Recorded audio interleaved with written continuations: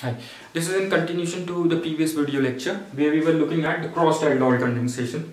So I said that we were here where we were discussing reaction between ethanol and propanol, which is a crossed aldol condensation, since this is a reaction between two different aldehydes. So first product you will get from 2 molecules of ethanol, the other you will get from 2 molecules of propanol. Then third product would be from ethanol and propanol. Here alpha hydrogen from propanol will attack carbonyl oxygen of ethanol, right? We'll look into this reaction. Then the fourth product would be when alpha hydrogen from ethanol will attack carbonyl oxygen of propanol to give you aldol 4. So you get these 4 products, right, which are difficult to separate. These are difficult to separate. Right? So that is why this reaction is not of much value from synthetic point of view. That is, this reaction, when we say synthetic point of view, it means that you cannot use this reaction to make compounds, right? So this is not of much synthetic value. And I repeat, why it is not of much synthetic value? Because you get different products, right? And if you want to separate, say, aldol 2 from this 4 products, it would be difficult to separate aldol, any one of the product from this mixture. That is why it is not of much synthetic value. Now, how to make this reaction, right, a better reaction from synthetic point of view, that is from the point of view of making products, right? What you will do is, since in this reaction we have taken 2 aldehydes, right, that have alpha hydrogens, both have alpha hydrogens, right? But if you will take one of the aldehydes that does not contain alpha hydrogen, for example, if you take, in place of propanol, if we take formaldehyde or benzophenone or benzaldehyde, these does not contain your alpha hydrogens. Right? So in that case you won't get mixture of products, but you will get a single product, right? So that in that case you don't have to do any kind of separation, right? So that will make this reaction a useful reaction. Now let's quickly look at the reaction, right? Because you will understand once we will do the reaction. Just remember what we have understood here, right? So that you may not face any difficulty in understanding the reaction.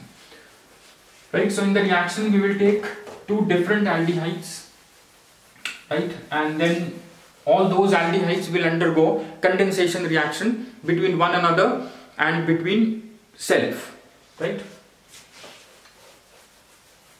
and then we will look into the reaction of aldehyde that does not contain alpha hydrogen and aldehyde that contains alpha hydrogen, how that makes it a better reaction.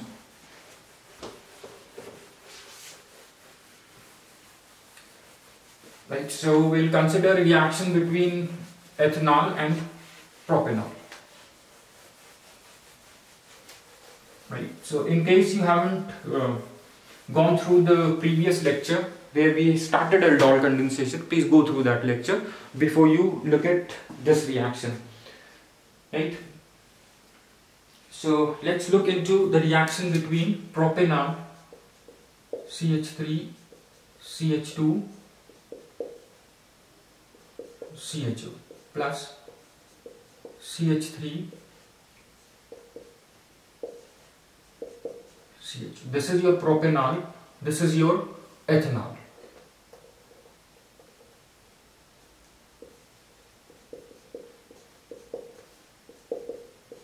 Right? Now this is your alpha hydrogen, this is your ethanol, and this is your propanol. Now this alpha hydrogen will attack this oxygen, right, to form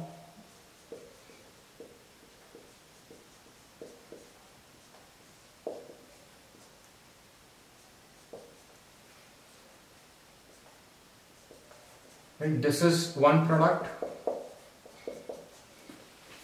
right? This is your beta hydroxyaldehyde. This is one product. Now in this reaction the alpha hydrogen is from ethanol, right? Now let's look at the other reaction where alpha hydrogen will come from propanol. You get other product, other aldol, a different aldol, CH3, CH2, right here,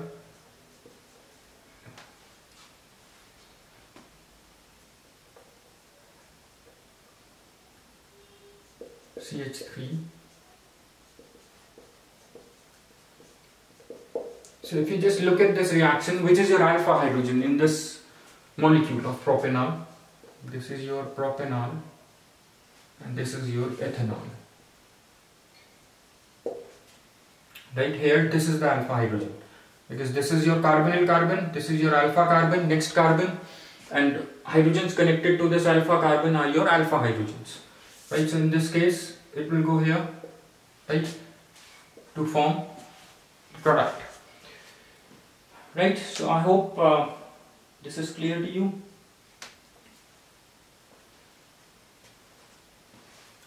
Right, so the aldol that will get formed here would be, now this alpha hydrogen from propanol will go to this oxygen, right, and all this reaction is taking place between dilute alkali in the presence of dilute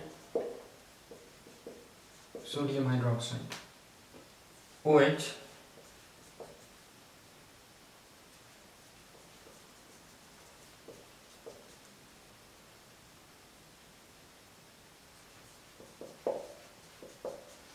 right.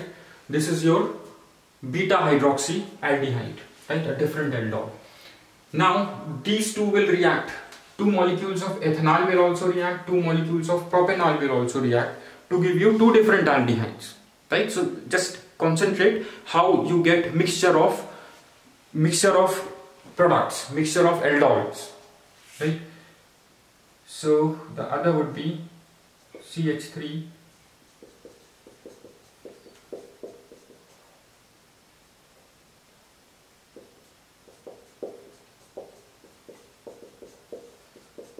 right, this alpha hydrogen will go to the other molecule of ethanol, right, in presence of dilute sodium hydroxide, it will form CH3,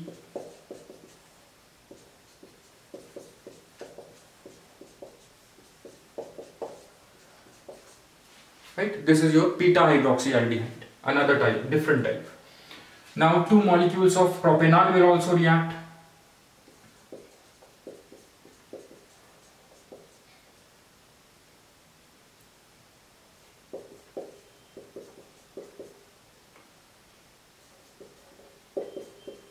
Right, these are two molecules of propanol. This is your alpha hydrogen which will go to this oxygen to form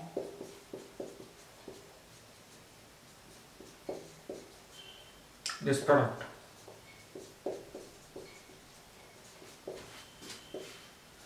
It is easy to understand this, right? What we are doing is we are doing aldol condensation reactions, right?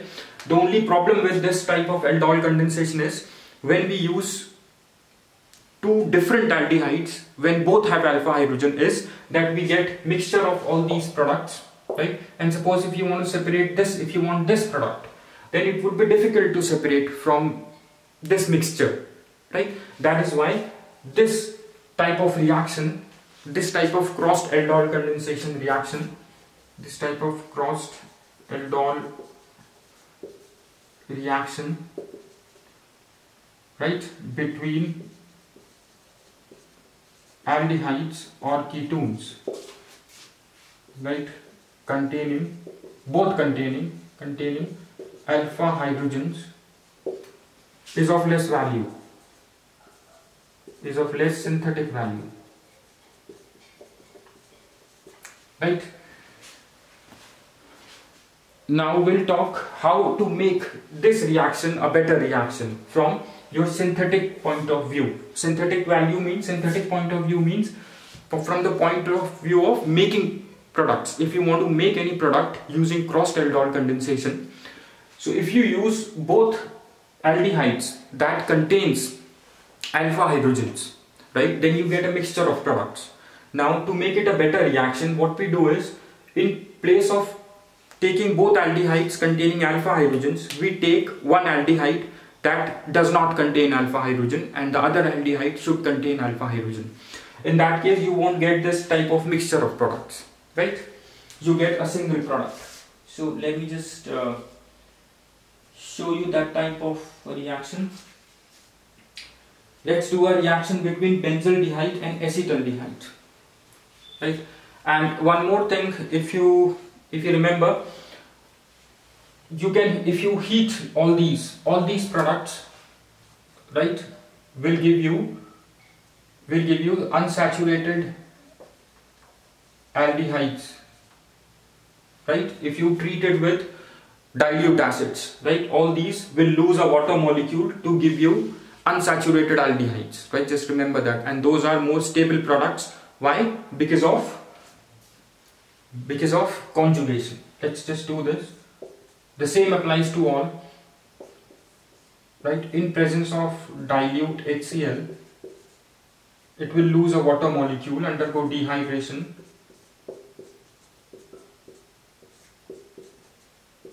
to form this product. This is your unsaturated aldehyde, right? I hope this is clear, right? And we have started this in the previous lecture also, that when these two molecules of acetaldehyde will undergo dehydration, suppose this will undergo dehydration in presence of dilute HCl, right, it will lose a water molecule to form this product, CH3CH, double bond CH, and CH, right? This is your unsaturated aldehyde.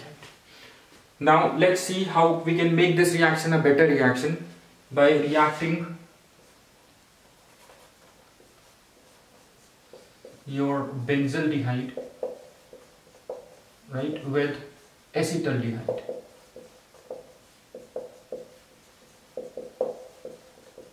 Right? This reaction will take place in presence of dilute sodium hydroxide. This is your alpha hydrogen. Acetaldehyde contains alpha hydrogens, whereas this benzaldehyde does not contain alpha hydrogen. Remember that, right? So this will go to this,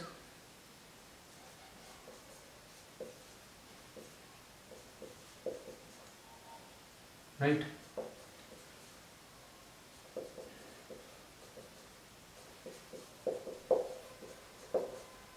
This is your beta hydroxy aldehyde, right?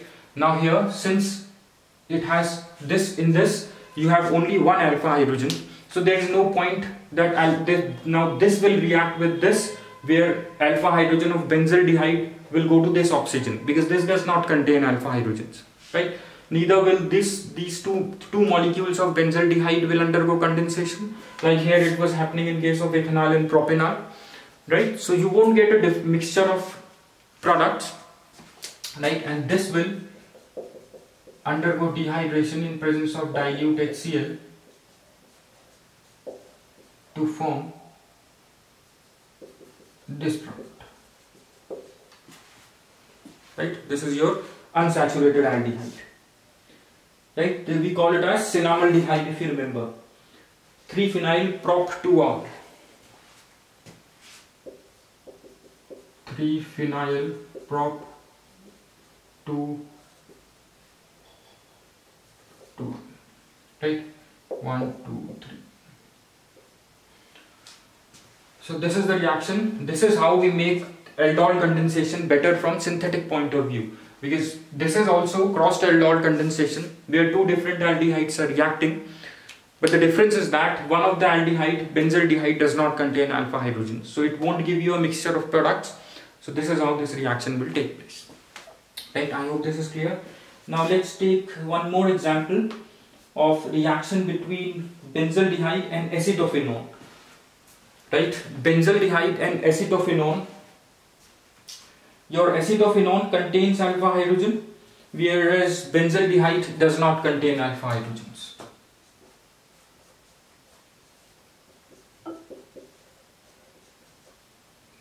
right? And if we take, this is benzaldehyde and acetophenone is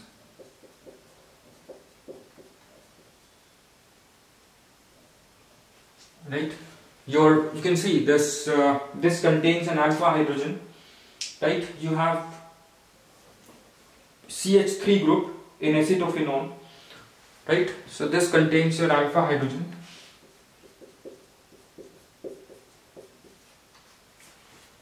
right? So here acetophenone contains alpha hydrogen and benzaldehyde does not contain alpha hydrogens, right? You need to understand this. This is benzaldehyde, it does not contain alpha hydrogen. This is your benzophenone, CH3COC6H5.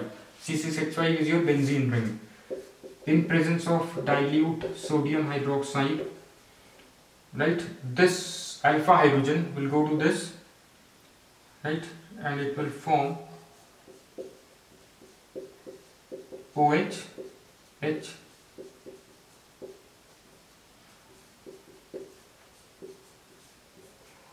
this, right? Now this will undergo dehydration in presence of dilute HCl. Now you also need to remember one more thing, right? One molecule of water would be eliminated since this is a dehydration reaction.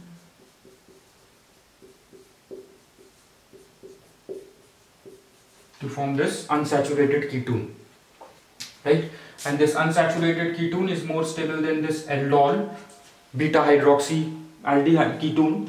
Why? Because this is conjugated. You can see this double, single, double, single, double, single.